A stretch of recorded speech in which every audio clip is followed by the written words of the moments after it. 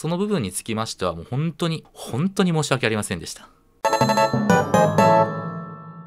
お世話になっておりますグエロスガールです。今回の動画はタイトルの通りファンの皆様に向けた動画になります。いきなりですが、今回の動画はファンでない方が見てもあまり意味がないかもしれないので、ブラウザバックを推奨させていただきます。まず最初に伝えたいんですが、今回の動画は悪いお知らせとか重大なお知らせとかそういうのではないのでご安心して聞いてください。基本的にはちょっとお話ししたいことがあって撮ってる動画になります。あと、今日の話はYouTube で今後いろいろやっていく上での、戦略的な部分とか、理論的な話がちょっと多いので、そういった話が苦手な方もブラウザバックすることを推奨します。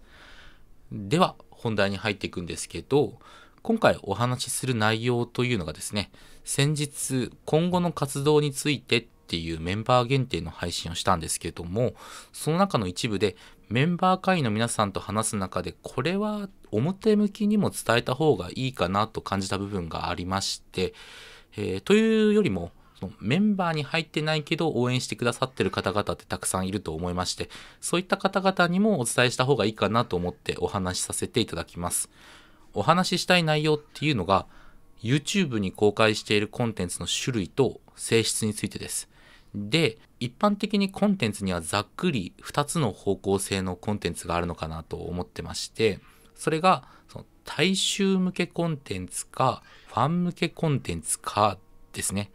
説明すると、大衆向けコンテンツって言ってるのが、例えば私のことを知らないような方々でも、なんだろうこの動画って気になるなって思ってもらえて、その多くの人の目に留まるようなコンテンツです。最たる例がショート動画ですね。具体的な話をすると、私のショート動画の再生の9割は私のチャンネルを登録してない方々によるものです。これはファンの皆さんを楽しませるというより、圧倒的に知名度を上げる方向のコンテンツになるのかなと思ってます。そしてファン向けコンテンツっていうのが、その説明の通り、今日の動画もそうなんですけども、視聴いただく層をファンの皆さんという方向に大きく絞って、比較的に距離の近いコンテンツとして楽しんでいただくものと考えてます。例としては雑談とか、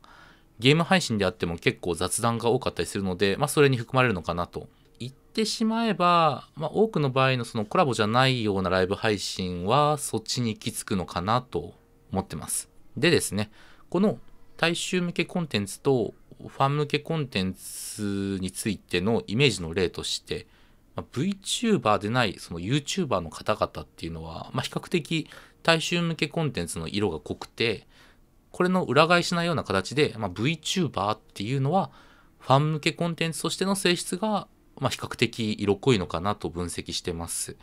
で、私の活動内容が VTuber というよりも YouTuber っぽいってよく言われるんですけど、動画だったり企画だったりで、比較的大衆向けコンテンツが多いからかなっていうふうに思ってます。でですね、なんでこの話をしたのかっていうと、先月2022年3月ですね、毎日ショート動画を出してまして、月間1500万再生を目指すぞっていうので頑張ってました。結果として皆様の応援のおかげもありまして、目標を超える1800万再生を達しました。その結果ですね、1ヶ月でチャンネル登録2万人も増えていただきました。本当にありがとうございました。ただですね、これって結局さっき言った大衆向けコンテンツでしかないんですよ。その私のことを強く応援してくださってるファンの方々からすると、1日数十秒の動画だけでそれだけ出されても満足できると思ってるのかっていうお話なんですよね。本当にその通りです。その部分につきましてはもう本当に申し訳ありませんでした。3月はショート動画が伸びてる影響もあって、例えば100万再生ありがとうございますみたいなツイートがかなり多かったと思うんですね。それに対してちょっと辟易としてしまった方も多かったんじゃないかなと思ってます。その点についても本当にすいませんでした。もちろん理解していた部分ではあったんで、そのファン向けのコンテンツのちょっと減っちゃうかもっていうのについて事前に説明しておいてもよかったんですけど、完全にその理解してもらうためにその言葉で説明するのって本当にちょっと難しいなと思って、ちゃんとその結果を出してから説明することにしました。なのでちょっと結果的に皆さんに説明が遅れてしまったことも申し訳ないなと思ってます。で今回ですね、その大衆向けコンテンツによって、再生と登録の結果を出せてるからこそ、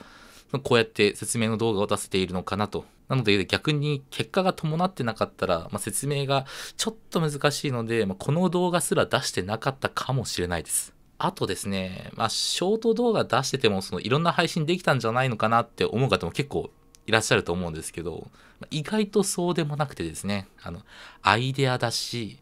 構成検討、あと収録編集っていった全部の工程を自分で一人でやってるので、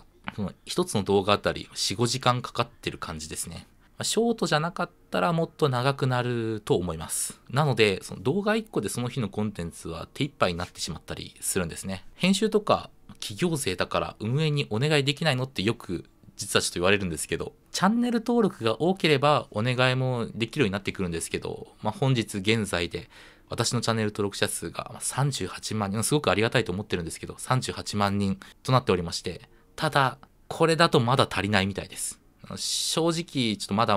だですね、頑張っていく必要があるのかなというところです。ただですね、一旦その大衆向けコンテンツにリソースを全振りするのは3月までにしようと思ってます。4月以降はもうちょっと大衆向けとファン向けのバランスをとって活動をしていきます。一つだけ言い訳をさせてもらうと、3月本当は出す予定だったファン向けのコンテンツがいくつかあったんですけど、ちょっと運営都合で出せなくなっちゃって、結果的にファン向けコンテンツが皆無になってしまった部分もあります。とにかく、言いたかったことは、今後もいろんなことを考えながら、いろんなコンテンツを出していきますんで、楽しみにしていただけたら嬉しいなっていうことです。というわけで、これからもグエロスガールとこのチャンネルをよろしくお願いいたします。応援するよって方は、ぜひ高評価を押していただけると嬉しいです。では、本日はありがとうございました。